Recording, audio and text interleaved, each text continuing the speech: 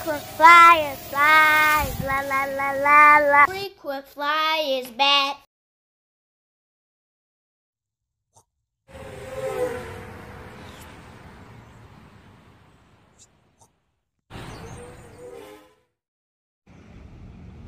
What's up? You checking out the Frequent Flyer? Welcome back to the channel. Smash the like button to show your support. If you're new to the channel, I'd like to extend a warm welcome. It's Wacky Wednesday, y'all. So I'm back out here at the park, fly another one of my quads. This time I'm back out here with the Extreme Airwave.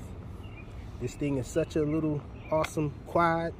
I just wanted to bring this thing out again on a more calm day, so you guys can see how this thing flies, because there was a little breeze out here and I was unable to really fly it, so you guys couldn't really see it moving. The thing just couldn't move forward with the little breeze that we had out here, and so I did fly it, but it just didn't, I wasn't able to show off its potential and everything. So let's get this little guy up in the air so we can see how it flies. Guess we'll get to see if this thing holds a charge, because I had this thing charged up for 2 days waiting for a nice day. So let's try to take it up in the air. So we're up with it on low rates. Look at the yaw real quick. So pretty decent yaw. This is side flying, forward flight, backwards flight. So it flies pretty decent. Let's do a quick flip with it. So flips nice. Does flip backwards and forward. So we're gonna go to the second speed. It only has 2 speeds. So check it out. Actually get to fly this guy around now, so you guys can see how awesome it looks in the air in flight, moving forward.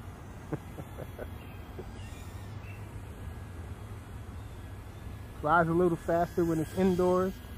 Right now, and it is a slight breeze, but it's not too much for it to handle right now. Figure I'll bring this guy out here in the morning when it's not too breezy. The later it gets in the day, the more breezier it gets out here.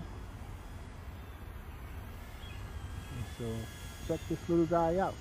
Going against the wind there. This is with the wind.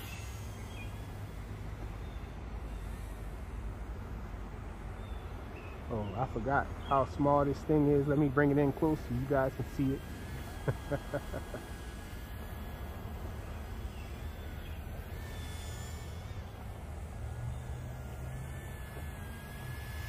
Looks awesome. It's flying in the plus configuration. I was thinking about doing a mod to this guy to get rid of the altitude hold. The flight controller is actually on the bottom of the frame. When you remove the bottom cover on it, the flight controller is right there, and then the battery is on top, and it's really a small space. Definitely not enough room to fit like a whoop board on there or anything. A brushed whoop board will not fit in this guy.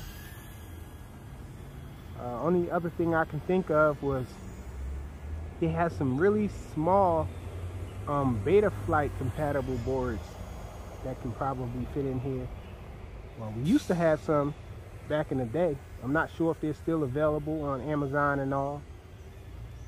I felt like doing some some proximity, line of sight proximity around these trees with this little guy. And I realized it's so small, I gotta come up close so you guys can see me flying around it.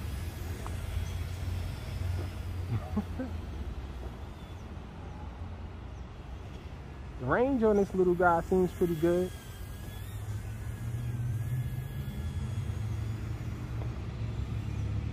Dip below the trees, the little leaves and branches. And back around this way. It banks really nice, but it's not that fast, so I expect it to be able to bank nicely.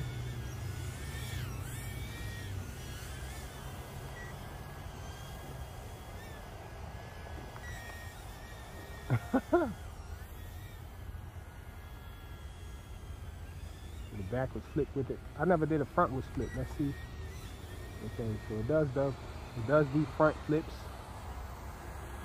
And the battery's not bad, I guess, because this thing was charged up for at least 2 days. I think 3 days. I charged it back up when I had it out last, and I never got to fly it again. And so it's just been sitting there, and it's flying pretty long to have a battery that's just been sitting. You know, I would think that the battery would be getting depleted slowly while it's on standby, but this guy is still in the air like a champ. I did a few flips, and it's still not blinking on me. Cruising around with this thing. Check it out.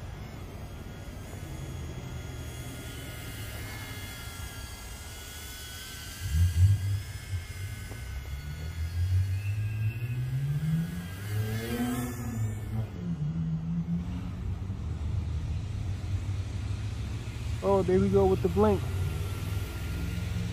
So not bad at all.